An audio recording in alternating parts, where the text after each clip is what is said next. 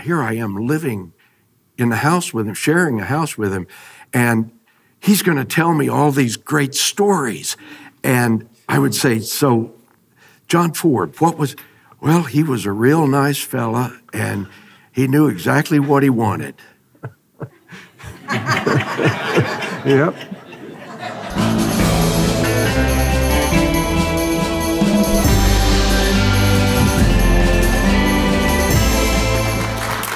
Hi, I'm Rob Word. Welcome to A Word on Westerns. We have been doing these shows for a long time.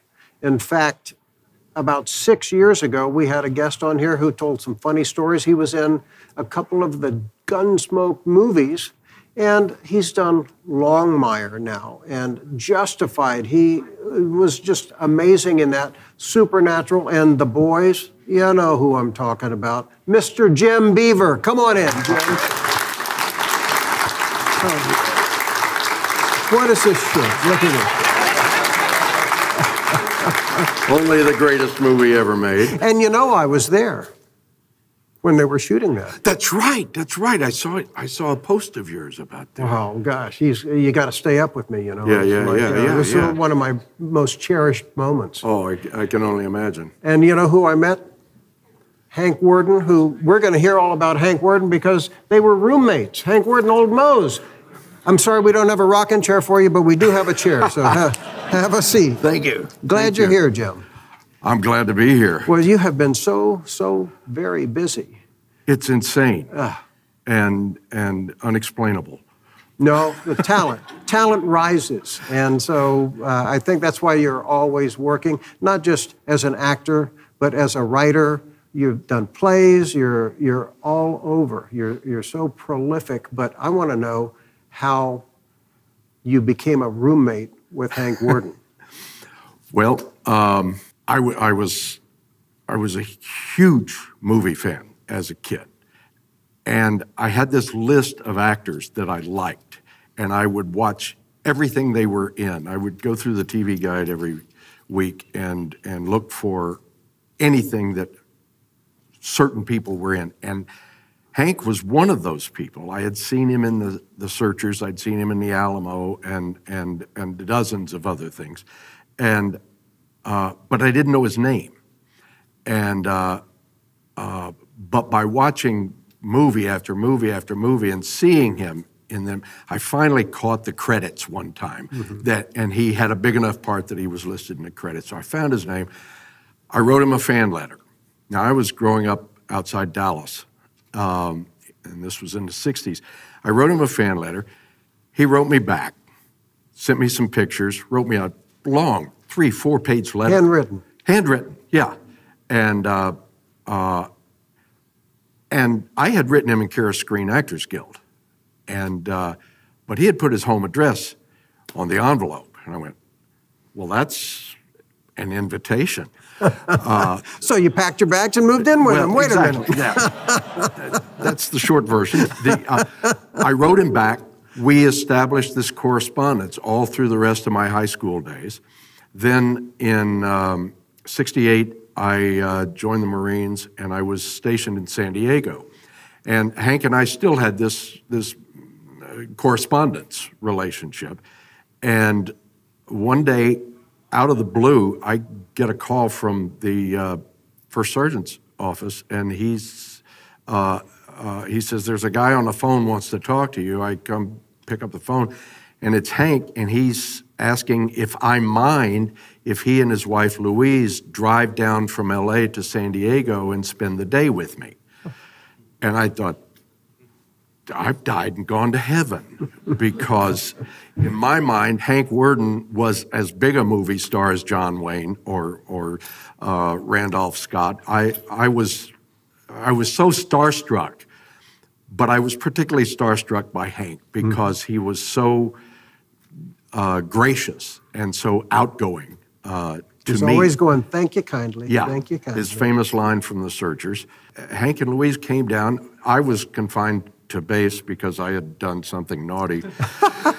But they were fine. We just walked around the base and talked. And then whenever I had a weekend off or something, they would have me up to their place in Brentwood. While I was in Vietnam, I got a package, and it was a whole selection of photographs and autographs. Hank was in Durango, I think, filming Big Jake. Mm-hmm. And he had gone around on his own. I hadn't asked for this. He had gone around to the entire cast and crew and gotten autographs from everybody. And a beautiful photo of him and Maureen O'Hara and John Wayne on the set, and which hangs in my hall now.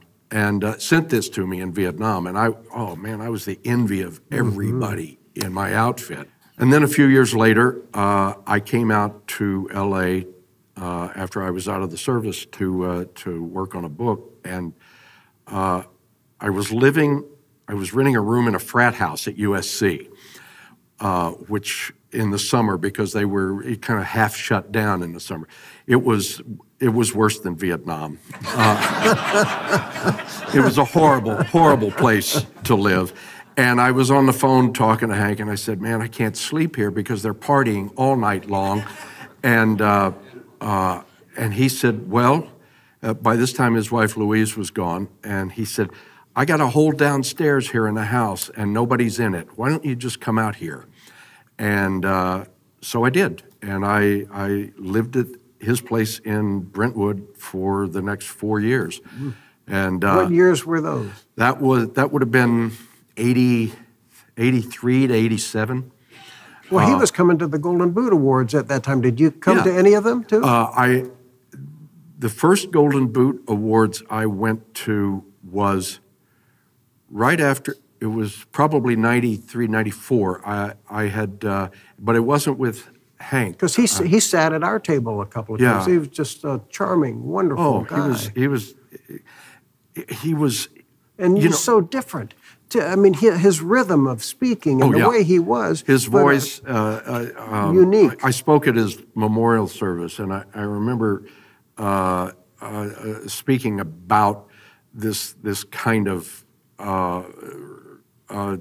voice he had, which I described as honey mixed with distant thunder. It was such a lovely voice. He was such a lovely man. Now, I had this whole other side to my life as a film historian. And you wrote, because I have issues of films in review that you wrote, a lot of time ago. Yeah. But yeah, I'm an old guy. I won't argue. So fast. Hank was in some ways I thought, here I am living in the house with him, sharing a house with him, and he's going to tell me all these great stories. And I would say, so John Ford, well, he was a real nice fella, and he knew exactly what he wanted. Yep. I mean, he did tell me some great stories. And did you meet his circle of friends, a lot of them at this time? Not a lot. I remember I met Dobie Carey, and it was funny because we were at, Hank was of an age where a lot of his colleagues and friends were passing away, and I spent a lot of time going to funerals with Hank. And it gets worse, doesn't it? It does, because now it's my friends and colleagues. But I remember we went to Chuck Roberson's funeral, we went to Lee Van Cleef's, and I remember one of Hank's headshots was shot by Lee Van Cleef, which I always thought was pretty cool. But we were at that funeral, and Dobie Carey came up to me and thanked me for taking care of Hank, and I was like, he's taking care of me, man. Hank ended up being like a grandfather to me. Very, very special. Because Dobin, Maryland ended up moving to Durango, and I went up there for a festival with Hank and Charlie Deerkop. We were up there. We got pictures of, even Marty Cove went. They did that every year for several years, and Hank was just such a pleasure always to be with. Yeah. Now, let me shift gears here a little bit to talk about your role in Justified, because it's ironic. He was the bad guy that you don't know because his character's introduced seasons before the story arc that you're revealed as this terrible guy who with a sense of humor. But what's so great about that show, and I don't know that anybody else could do this, your delivery of those eloquent lines that they give you for your character, the rhythm and the difficulty to say those, but to make them just natural, is a unique gift that you have. Well, thank you. The truth is... See, now he's tongue-tied. Yeah. The truth is, I think about that. I never, I studied acting in college to a certain extent, but my sense of it is that if you do, as I've done most of my life, and watch 300 or 400 movies a year, you're going to learn a little bit about acting because you're going to see so much of it. And I suspect any ability I have comes from sheer imitation of people who are a lot better at it. Who were some of your favorites then? Well, I had a wide range. John Wayne was always my favorite actor, starting from 11, 12 years old. But Laurence Olivier, Randolph Scott, Robert Mitchum, Katharine Hepburn, Groucho Marx. I mean, these are people I think they range very widely, but they're all at the top of what they do. And I love watching good actors, and oh boy, do I steal stuff. Well, that's what good actors do. They shape it and make it their own. And on Deadwood, your Whitney Ellsworth character, which you had a lot of interesting dialogue in that, also flowed as if it were natural. But on Deadwood, you're the big Superman buff. I know you've been working for 50 years on trying to write this book on George Reeves. Who named you Whitney Ellsworth, the producer of the Superman show in that series? Well, when I started shooting Deadwood, Ellsworth only had one name. He was just Ellsworth. And I went to David Milch, the creator, one day, and I said, "So what's Ellsworth's first name?" And he said, "Maybe it's Ellsworth." and that's David. He just walked off like, I don't need to fill you in on stuff. And so he was just Ellsworth, and I never knew if it was his first name or his last name until the end of the second season when Ellsworth got married. Oh, you had to have a first name. And they were going to shoot the wedding ceremony, and the script came out, and David had given Ellsworth a first name. I don't remember what it was, but I had been working for, as you say, about 180 years on this biography. Longer than I thought then. Of George Reeves, who had played Superman in the 50s. The producer of that show was named Whitney Ellsworth, and so I went to David Milch and said, "Look, would you mind if we called him Whitney?"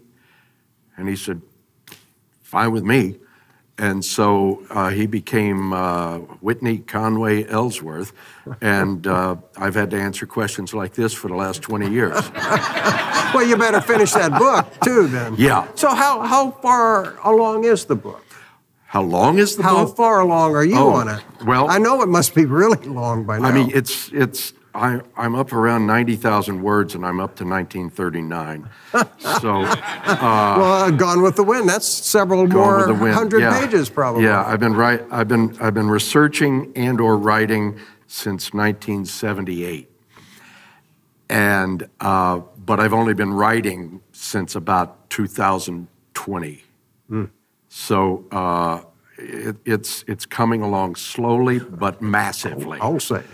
And, well, when I started it, I was 28 years old. What is it that drove you to the topic of George Reeves? Well, I mean, I grew up on the Superman show, and and I was Well, always... you grew up on Winky Dink, too, but you're not going to write a Winky Dink book. Well, that was the thing. I mean, with George Reeves, you had not only was he Superman, a guy who got to fly around and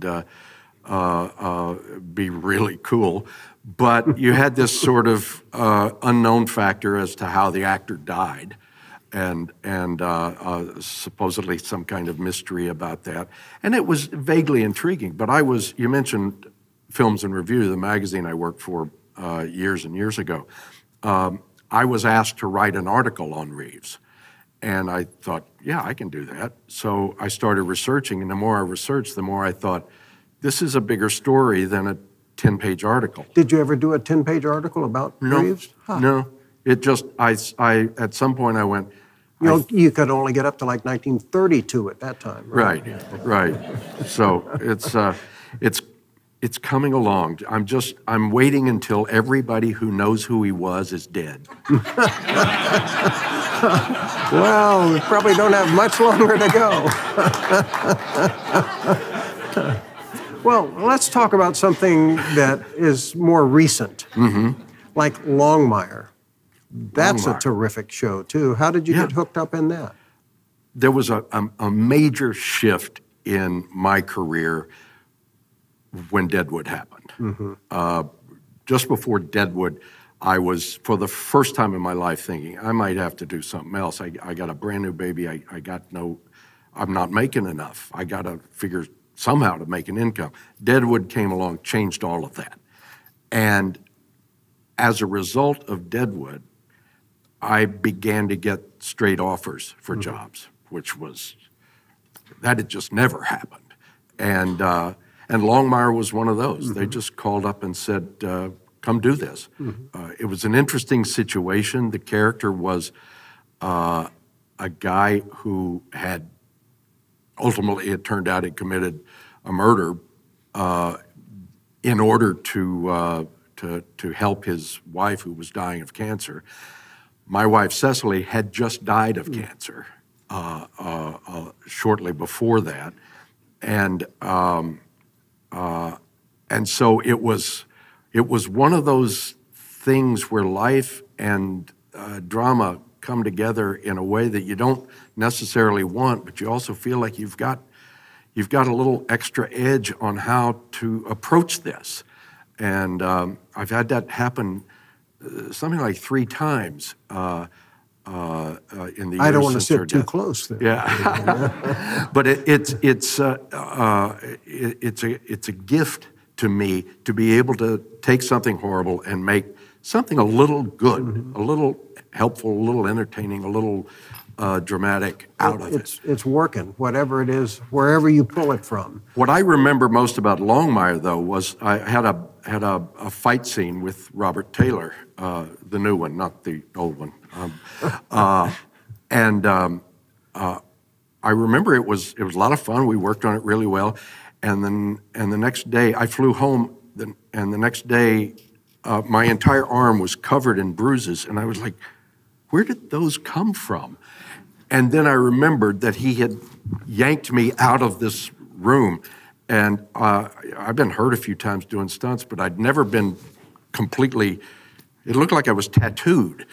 And, but it was a short experience, really, brief, but I really enjoyed it. Great company, great people, and those are well written too. Yeah. The supernatural connection with the boys, that is an unusual situation that's happening. How did that come about?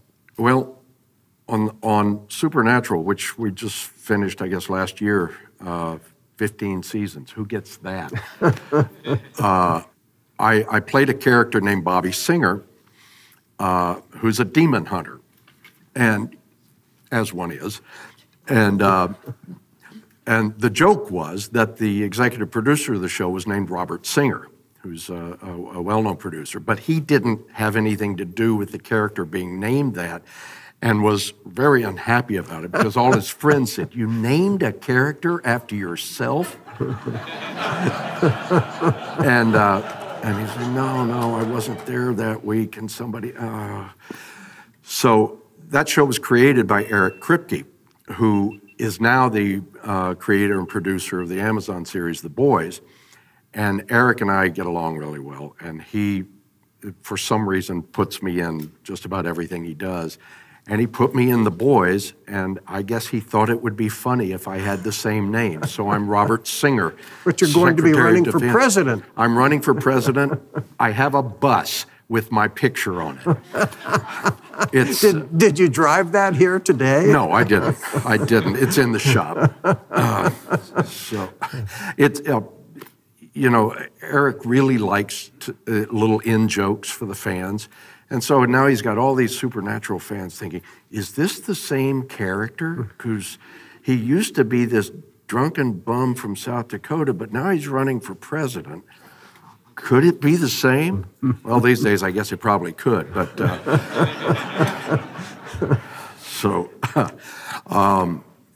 and he's keeping me busy there, you know. Well, it sure is nice to be working all the time, and you have several hundred credits now, too. Yeah, what's that about? That's wonderful. It means we want this guy, he must hit his mark and know his lines and delivers them well, and that's what you've done here today. And I want to thank him for coming back again. Jim has been a guest before when we were just in the coffee shop. Remember that? Yeah. How intimate that was? Yeah. Is this nice, though? I missed that. I missed that intimacy. Well, it's been closed down because of COVID, and it hasn't opened up again yet. Well, so, or I would take you to lunch after this. So. Did you ever work with L.Q. Jones or Bo Hopkins? I did not. I managed to become Facebook friends with Bo, but I never met him. And LQ, I just admired from a distance. Never got to meet either one of them. Two talented guys who, from the Wild Bunch. There's a great movie too. That for me, you've got your Searchers T-shirt on, but the Searchers and the Wild Bunch are like 1 and 2 for me, and it switches back and forth. Well, what a great argument. Yeah, good. You know. Well, you are the true film buff, and I thought Quentin Tarantino was, but you. He learned a lot from me. I see you. He did. I bet he devoured all your articles. And Jim posts on Facebook a movie that he's seen like every day for the year.